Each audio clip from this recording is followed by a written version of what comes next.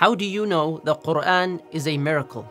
A student of the Quran one time received a message that her friend in Ramadan was in the emergency room, so she went to see her and to help her during this difficult time. And when she went to see her, she sat with her for some time. And when her sick friend started to become sleepy, she said, I know you probably have some review of the Quran to do, so why don't you get some of your review done and I'll try to sleep for a while. So the student began to recite from Surah An-Nur while sitting next to her friend. And because her friend was still in the ER, instead of being in a completely separate room, the bed was separated by curtains. There are other patients there. Suddenly, an elderly man in the bed next to them, behind his curtains, started to yell out loud, that sound. What is that sound? The student immediately stopped reciting, hoping that the man did not hear her recitation or was affected or bothered by it, because he was also a patient, perhaps recovering. So the man continued to yell, that sound, nurse, what is that sound? And he started calling the nurse. One of the nurses walked by and she heard him, and the students are listening from behind their own curtains, these two students. So the nurse came by and said, I'm so sorry, sir. Let me take care of that beeping sound for you.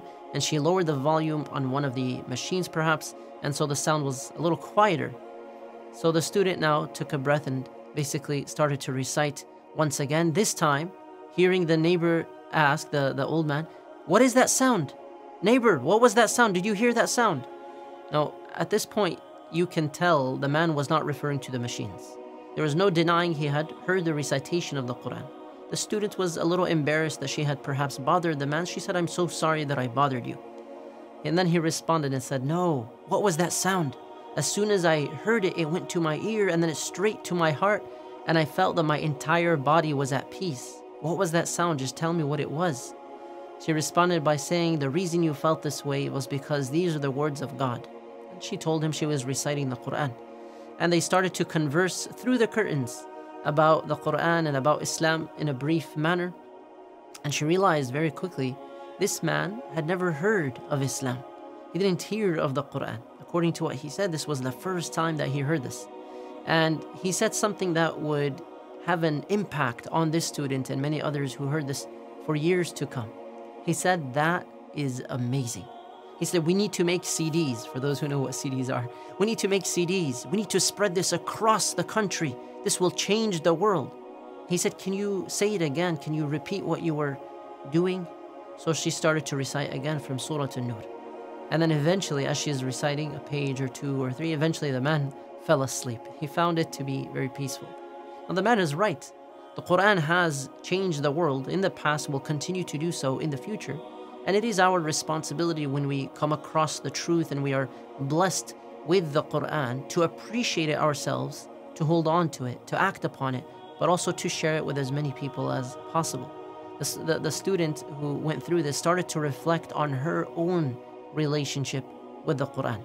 How many times did you read just to read? Did you memorize just to memorize?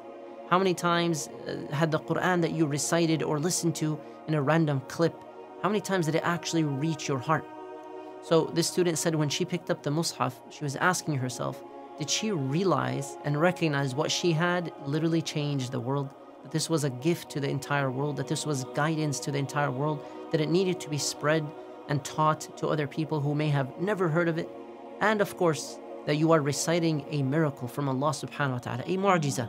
The Quran is one of the many miracles given by Allah subhanahu wa ta'ala to Prophet Muhammad sallallahu alayhi wa sallam, and it is a miracle which outlasts the final prophet. Unlike any other prophet, this miracle is not limited in time and space. The Prophet sallallahu alayhi wa sallam said, every prophet was given miracles because of which people believed. But what I have been given is divine inspiration, the Quran, what Allah has revealed to me. So I hope my followers will outnumber the followers of other prophets on the day of resurrection. Now, we've known children who pose the question innocently and they would ask, why didn't the Prophet ﷺ get a miracle like the splitting of the sea or the raising of the dead with Moses and Jesus, peace be upon them, Musa and Isa? But the reality is the Prophet ﷺ addressed that question in this hadith. He says, what I have been given is revelation. So I hope to have the largest number of followers on the Day of Judgment. Why is he saying this, sallallahu alayhi wasallam? That he will have the largest number of followers, and this is a guarantee. And Jibreel alayhi salam showed him this in one of the visions that he saw. Because miracles like the splitting of the sea at the time of Musa, or the raising of the dead at the time of Prophet Isa alayhi salam, these were witnessed by people present at the time. Yes, it is visual, it's an empirical thing that you see, it's a sense experience. The Quran is a miracle which can be witnessed and experienced by all people until the end of times. It is one that is not limited to just one site at that time. And imagine if you witnessed the splitting of the sea. Of course, it would boost your iman, it would strengthen your faith and your certainty, right? Ayn al-yaqeen, this is what you see and experience visually and empirically of miracles. So it gives you certainty. But we have access to a miracle that is not bound by time and not limited to the basic experience of just seeing or hearing. The Quran is comprehensive, all-encompassing in terms of the facets of knowledge and miracles. The miraculous nature of the Quran is a subject that can be studied over and over and over and in depth throughout your life, and you'll never run out of things to study and things to experience and to discover. And really, when you think about the Mus'haf, you're not just discovering one or two things.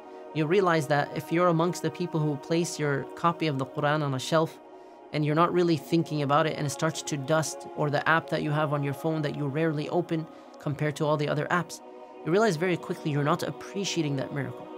So one of the first things we can do with our relationship with the Quran is to value it and to hold it really tight in our hearts and to really think about its meanings and to act according to it and to share it with others. And I will leave you with this question.